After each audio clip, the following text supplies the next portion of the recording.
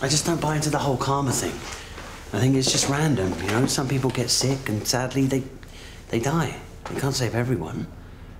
You don't know what you're talking about.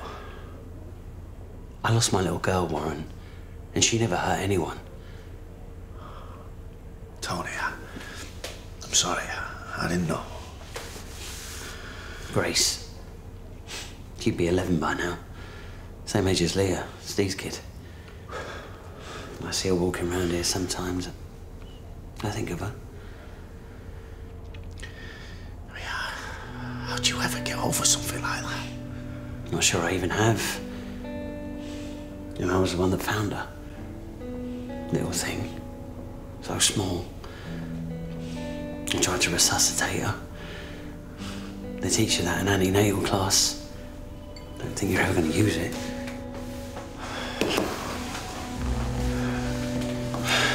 And here's me banging on about something that might happen. For a time, I was as angry as you are. And life's just sort of happening around me.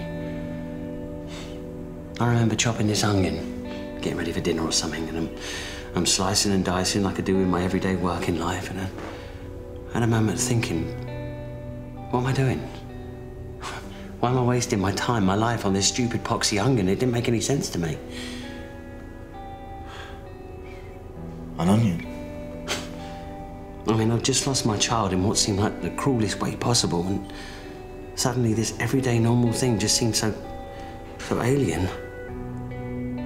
It's like when you say a word and you panic because it's not really a word. It's like your brain cuts out, stops you from understanding.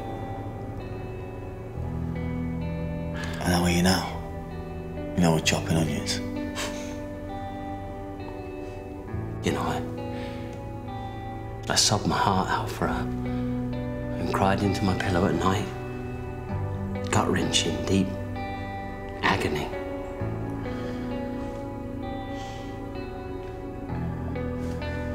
So I do know what I'm talking about.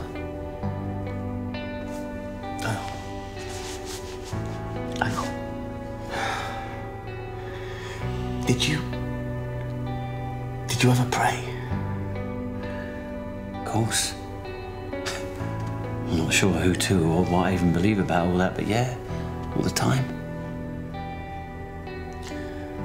There is nothing that I can do, and I hate it. You tell them that you're going to look after them, that you're going to protect them. But how can you protect someone on an operating table? You know, you can't. You just make sure you're there when they wake up and you help them through the recovery. What if she doesn't wake up, Tony?